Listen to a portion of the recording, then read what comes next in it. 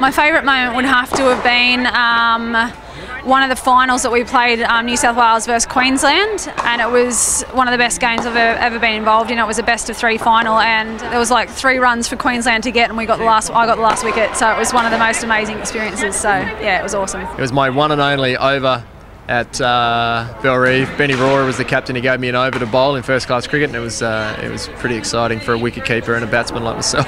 Who was facing and how many did it go for? Tim Payne and Jason Frazier were batting, 2 test players I might add, and none for 3 runs. Medium pace or spin? Spin, off spin. I nearly bowled a double bouncer. Probably playing my first game here at the SCG, and you know, to represent WA and come over here, it was a great moment. I remember it very, very well. Oh, without doubt, the signing of the MOU. Without doubt, just the brothers on the big stage, getting the Bucks a piece of the pie that they deserved.